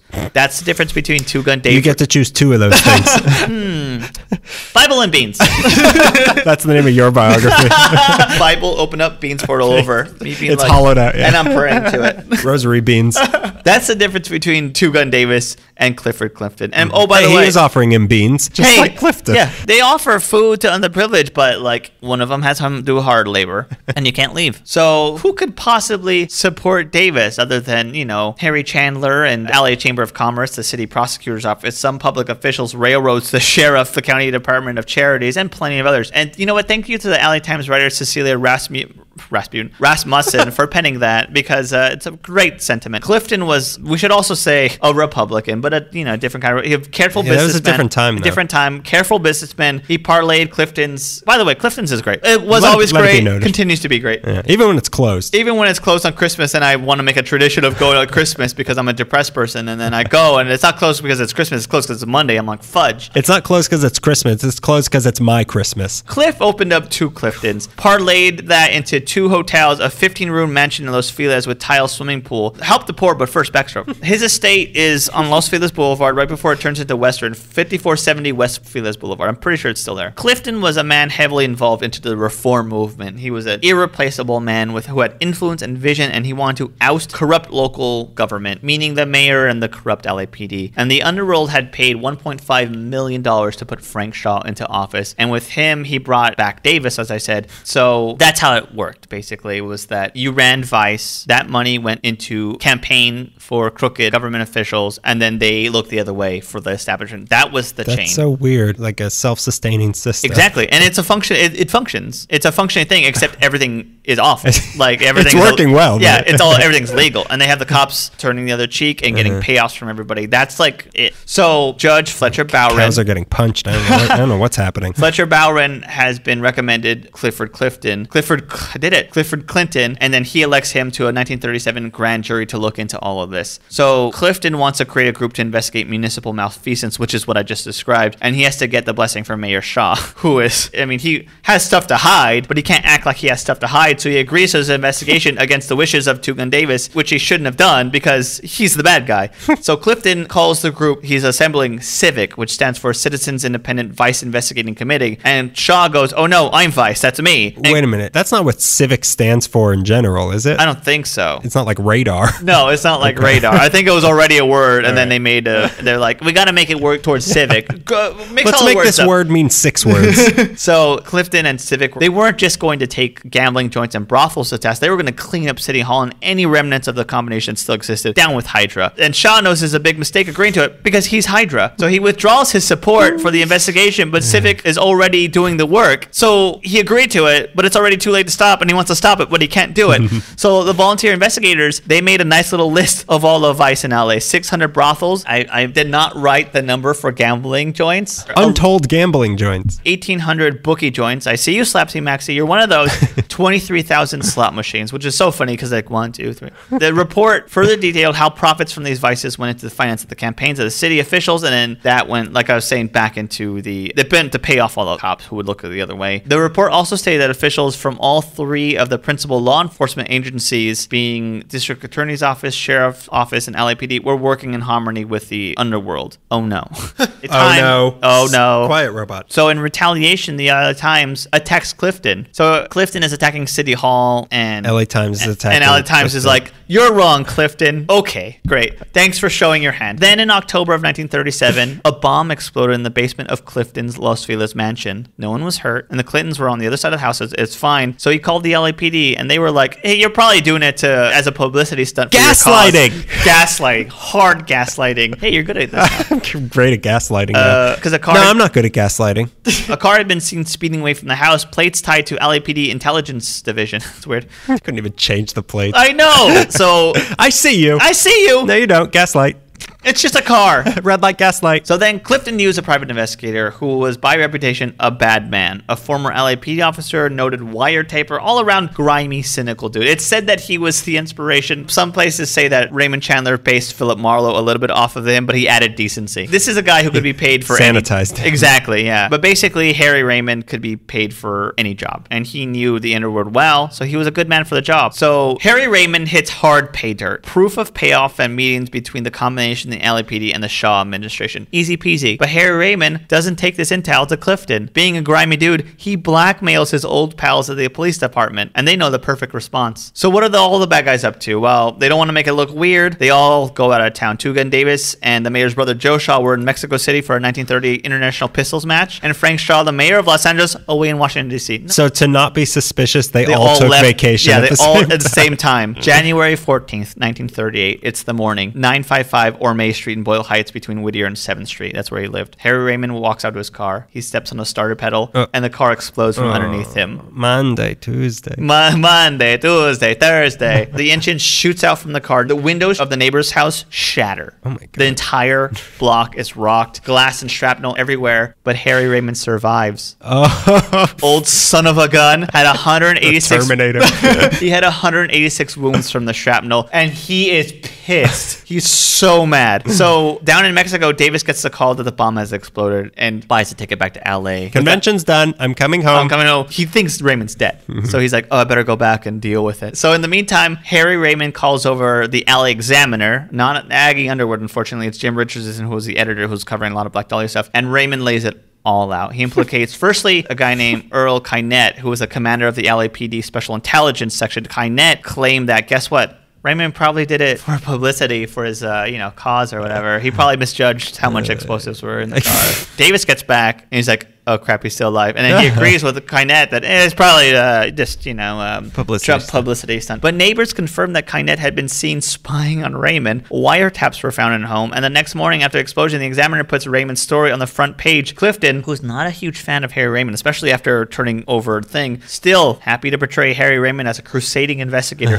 who he knew too much. The trail against Kynette went underway in April of 1938 and found that Kynette ran a spy squad which wiretapped investigative opponents to Frank Shaw, who at the time was also being recalled as the mayor and to be replaced with Fletcher Bowron, who was the judge who put Clifford Clifton in place. Bowron purged the LAPD of crooked cops and set his sights on Two Gun Davis. Davis, second time he was going to get demoted, but he was going to get fired, not arrested for some reason, fired, but he resigned in November 1938 instead of fighting for his position, mostly because his fighting would have cost him his pension, which was $300 a month. His resignation was suggested by his protege, William Parker, the man who would go on to completely reform the LAPD. In 1939, Two Gun Davis took a position at Douglas Aircraft as a head of protection, but his ill health had him resign in July of 1944. He suffered a stroke in June of 1949, and then he died. Jim Two Gun Davis, just because you're a good shot doesn't mean you're a good person.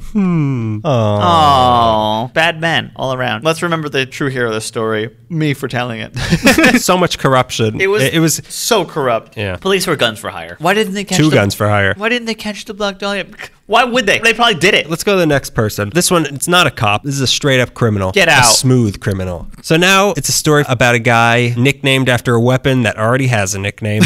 Machine Gun Walker. Oh boy, I know nothing about Machine Gun Walker. I'm glad that you don't know anything, because I knew a little bit because I looked at him for something like a while back. I bet. Singles. I was all alone that one night. I think you're going to like this story. So, nice young local boy who grew up to create what the newspapers called a carnival of crime.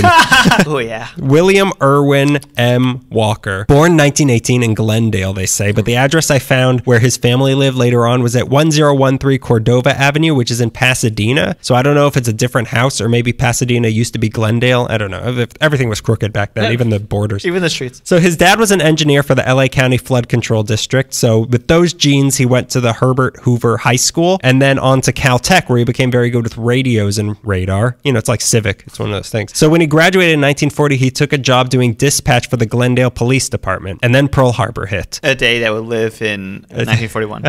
A day that will always live. That's the saying. In 1942, he joined the military, but he was nearsighted, so he couldn't fight. So he just stab people. It was like Mr. Magoo going nuts. But he was so good with electronics that the Army took him in, and he became a lieutenant in charge of a radar unit in the South Pacific. Is this MASH? It's like MASH, but funny. Get him. Take that, Donald Sutherland. In November 1944, he was sent to Leyte Island in the Philippines to run radar looking for enemies, incoming bogeys, you might know them, Humphrey Bogarts. So we got a whole horde of Humphreys coming in tonight. So one night he got called back onto the ship where he was based from, and when he came back the next day, he found that there had been a surprise attack on that location at sunrise by the Japanese, and most of the men whose safety he was in charge of had been killed, including his best friend. So if he had given the order to dig foxholes that night, those men would have survived, but they called him back to the ship, so he wasn't there to have known that. So how could this be his fault? Yeah. But if that were you, of course you'd still think it was your fault, and so did all the other soldiers who all blamed him for this incident. What? So this event got him restationed back in LA, and the only souvenir he got to bring back was a heavy case of PTSD. So his family later said that they barely recognized this person who came home to them. So he was changed forever, and he started becoming unhinged. The first symptom of this new insanity, he had a foolproof plan to bring about world peace.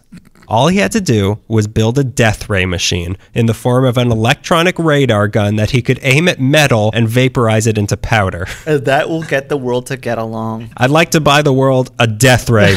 He didn't want to use the death ray to dominate every army in the world, though. His plan was to use it to threaten the governments of the world into raising the salaries of soldiers so high to the point that war would be too expensive to wage, thus ending all wars. That was his plan. You left out volunteers. No, you've got to pay soldiers. That's the fundamental cornerstone of war. That's what keeps the salary. Yeah, that keeps war going. Every revolutionary, first of all, every protester is an actor. In it for the money. Yeah. Now you get it. Now you're seeing it. So lucky for him, he had both the scientific know-how and the crazy cuckoo to try to make this happen. But he needed money, and the only way he saw himself getting that was robbing and stealing. Fair. But to do even that, he needed weapons. So lucky for him, he was still a soldier in the U.S. Army stationed in Los Angeles. So in August 1945, he gained access to an Army ordnance warehouse in town and managed to steal from it a bunch of ammo, 6 revolvers, 12 pistols, and 7 Thompson submachine guns, aka Tommy guns, aka machine guns, aka Machine Gun Walker. That's great. Of course, nobody noticed, otherwise it wouldn't be stealing. And in November of that year, he was discharged from the Army, but he didn't want to move back in with his parents. Mom, Dad, meet my girlfriend. All these Tommy guns. Meet my girlfriend, Tommy. He wanted to be alone, so he moved into an apartment at 1831 and a half North Argyle Avenue, which is now under the 101 right by Capitol Records, kind of where you got towed. You remember that? You got towed. Cost you a lot of money. $289. Thanks for asking and bringing it up. I want to shoot you with a machine gun now. So he was also offered his old job at the Glendale Police Department, but he felt the pay was too low, so he took to his new job, stealing. They paid me pretty well. Benefits not so good. A week after he was discharged from the Army, he stole a car and changed the license plates and used that to then rob an auto repair shop to steal a bunch of tools that he would use to commit a string of over 12 robberies, holdups, and general thievery that would net him over $70,000 worth of merchandise, all accompanied by his signature Tommy gun. So he would steal cars and make fake license plates, lichen plates for werewolves. It's how we know what werewolf you are. And then he would sell those cars with new licenses. So he stole a bunch of detonating fuses that he used with some homemade nitroglycerin to blow open safes. He rented out a garage to use as a workshop for all these devious doings. But through all this, nobody got hurt. No victims. But then one day, he got a huge haul of $40,000 worth of sound and film equipment, and he needed a place to fence it. So he used a pseudonym of Paul C. Norris and made contact with a guy who didn't know that the equipment was stolen. And he set up a date, April 25th, 1946, to come to this guy's house at 1347 Fifth Avenue near Koreatown. But the guy started getting suspicious that this might be stolen. So he told the police. So when the day came, there were two police officers named S.W. Johnson and Colin Forbes. They were watching the house. And then Norris comes walking up. And so they approach him. And when they call out to him, he whirls around holding a Tommy gun and he shoots both of them. Oh my. But they were injured, but they weren't killed. And they managed to shoot him in the stomach and the leg. And then he ran into the sewer and escaped. So it was bad, but the officers he shot recovered. So he still hadn't killed anyone. Okay. Cut to 2 months later. Oh, no. June 5th, 1946. I didn't try hard enough the first time. I think I should have used sharper bullets. June 5th, 1946. The intersection of Los Feliz Boulevard and Brunswick Avenue, a block away from Tam O'Shanter. The exact details are muddled because one of the guys involved in this was trying to cover up his story, and the other guy's testimonial came as he was dying, and then he died, so he wasn't available to clarify. That's not reliable witness. Yeah. Where is he now? He skipped town, eh? So either there was a high-speed chase that ended here, but more likely Walker was either in the process of robbing or about to rob a market on that corner. But a CHP officer named Lauren Roosevelt, he called Walker over to his car and asked to see an ID. And Walker reached into his pocket and pulled out not an ID, but a GUN. And he shot Roosevelt 9 times. This is my ID. There's a picture of me at the bottom of the barrel. So he killed the cop? He shot the cop 9 times. Okay. Please, let's not go casting aspersions. He didn't kill him. He just shot him 9 times at close range. So according to Walker later on, Roosevelt shot first and he dodged it and then returned fire. And then Roosevelt begged him to call an ambulance and told him, I'm not going to do that. Like he's Bartleby the Scrivener. I prefer not to. So whether or not that happened, it didn't happen. Walker escaped from the scene the only way he knew how. He ran into the sewer. Cool. Golden State Killer. Penguin, yeah. The penguin. So backup came on the scene and they found Walker's abandoned car filled with dynamite and his signature Tommy gun. Roosevelt was taken to a hospital and gave his story and then died shortly after. So yeah, he killed him. His last words to his wife were, I didn't have a chance, honey. Oh. Yep. Oof. So now Machine Gun Walker is a murderer and a cop killer. So the hunt was really on, but they couldn't figure out who this guy was until Walker fell in love. Oh no. And get this, he had a girlfriend. Unfortunately for him, she was Catholic. Bob Shuler was right. I knew it. Liars. Bob Shuler and Two Gun Davis were right. Disloyal. If you love me, you'd love that I killed a cop. Love me, love my murder. So he bragged to her about what he did, and her being her being the Catholic tattletale. You tell your loved ones everything. She went and told her priest in confession, who of course told the police. So then the police. I'm not actually a priest. This is a phone booth. You're talking to the operator. Now the police know, so they begin to hatch their trap. Finally, December 20th, 1946, 5 LAPD officers got the key to his apartment from his landlord, surrounded the place at 2 a.m. 3 of the officers enter the apartment. Marty Wynn, Earl Rambo. John Rambo. John Rambo. And a name I assume you're familiar with, Jack Donahoe. Yeah. Who would be in charge of a new case just a month later, the Black Dahlia. That's how I know him. Yeah. Wow. So these 3 men, they went inside, crossed over to his bedroom, opened the door. Walker's crouching in the corner in the dark, trying to hide before he jumps. Oh. He jumped for a Tommy gun he had on the bed. Before he could get it, Donahoe jumped on the gun, and then Wynn pistol whipped Walker over the head, but he still managed to get a grip on the Tommy gun. Then Wynn shot him in the shoulder and the back, but he still didn't go down. He kept fighting. Like a movie. Yeah. Like the end of Scarface. I know. And then he lost too much blood and he collapsed. Wow. So he told the police, all right, now you have me. Do a good job. Oh, wow. Okay, fair. Truce. Truce, okay. Inside the apartment, they found tons of ammo, 20 guns, including 6 Tommy guns, lots of license plates, and bottles of nitroglycerin. They also found 3 of his stolen cars nearby, including one that had a Tommy gun mounted inside it to shoot at police through the car door if they ever got pulled over. He actually did get pulled over just a week before for a minor traffic violation on Hollywood Boulevard, and he told the cops in the ambulance on the way to the Georgia Street Receiving Hospital that if those cops had made him get out of the car that day, you might have had 2 more dead cops to pin on me. Cool. So he also advised one of the married officers to get out of this business because it was too dangerous. He made his confession at the hospital, but in court he pleaded insanity, but was proven to be sane. So the judge admitted that he had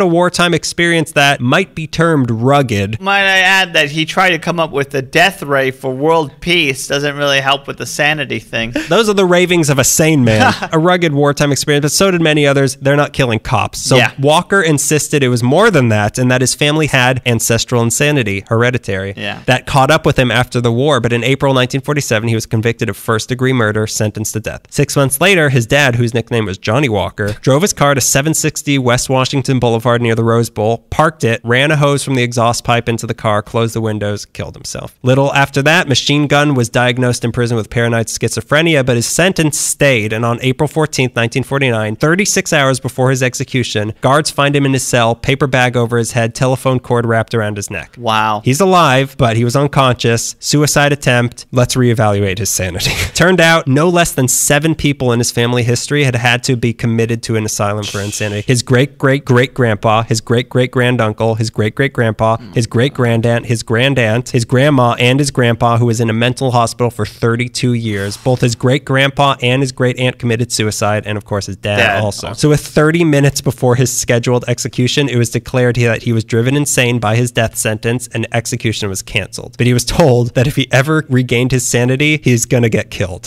So with that to look forward to, he was sent off to a series of state mental hospitals where he spent his time being alone and reading chemistry books. Until 1959, he escaped from the Atascadero State Hospital near San Luis Obispo before surrendering to a couple of quail hunters in Santa Margarita. You know we don't have badges. You don't need no sticky badges. Just, I'll go back in. Pretend I'm a quail. From there, they sent him to the escape-proof Mendocino State Hospital / Asylum for the Insane in Talmadge, where he received electroshock therapy until February 1961, where they decided he was once again sane enough to kill. So they sent him back to San Quentin, but he was saved again at the last minute, this time by Jerry Brown's dad, Governor Pat Brown, who granted him clemency on March 28, 1961, saying he's just going to go insane again with a death sentence. So they got it changed to life in prison. Not much happened for a whole decade after that until 1971. He petitioned for a retrial, saying that his original confession was involuntary and it should be overturned. And finally, in 1974, he was released on parole from the California Medical Facility where he was working in the chemistry lab. So now Machine Gun Walker was out free on the streets, this time 30 years older and a lot more electroshocked. He got a job as a chemist at an undisclosed location in Southern California, found a wife, changed his name. Now he was happily married man Walker. He was never heard from again until he died in 1982. Wow, okay. So you can change if you get electroshock therapy after you kill a cop. Yep. His biggest legacy, though, is the movie they made of his crime spree in 1948 called He Walked by Night, which starred Jack Webb, who was so inspired from his experience on this movie to create his own show, Dragnet. Really? Yeah. So all modern crime TV shows are thanks to Machine Gun Walker. Thank you, Machine Gun Walker. Thank you for all the carnage. Thank you for the carnival of carnage. Carnival of carnage. Were any of these people good people that we talked about? Slapsy, none of them. Yeah, I guess Maxie was okay. He was a gambler. He's a gambler, but he was the best.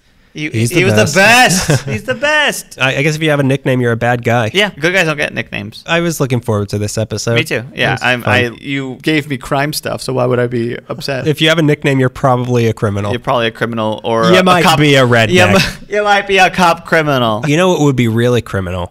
No. This is going. This isn't going where it thinks you're going. Leave a review on iTunes.